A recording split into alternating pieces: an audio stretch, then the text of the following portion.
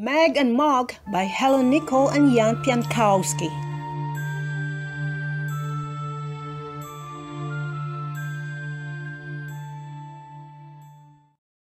Once upon a time, there was a witch called Meg. At midnight, the owl hooted 3 times and woke her up.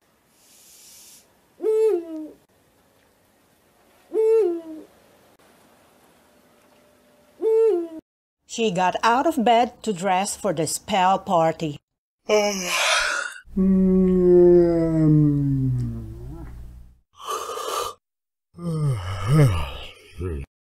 She put on her black stockings, her big black shoes, her long black cloak, and her tall black hat.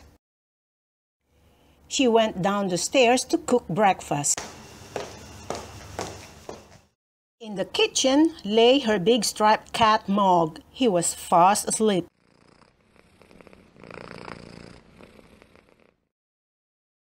She trod on Mog's tail.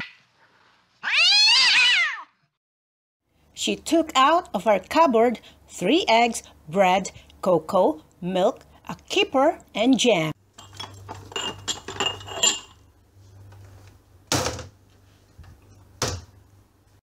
She put it all in her cauldron and stirred it up.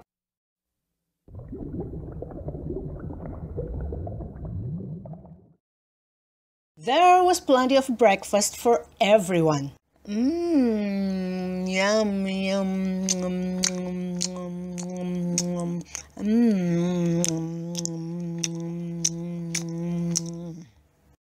At 1 o'clock, she got her broomstick, her cauldron, and a spider. And she flew up the chimney with Mog.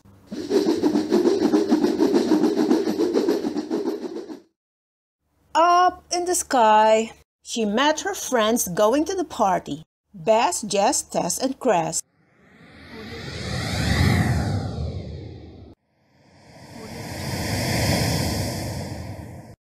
They landed on a hill in the moonlight to make the spell. Each of them had brought something to put in the cauldron.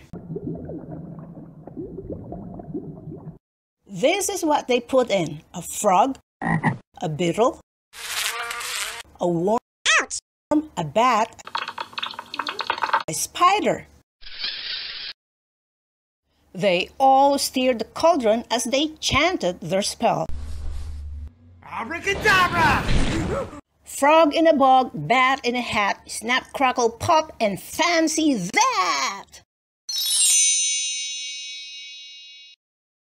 There was a flash and a bang. Something had gone wrong. Bess, Chess, Tess, and Cress all changed into mice, and Mog chased them.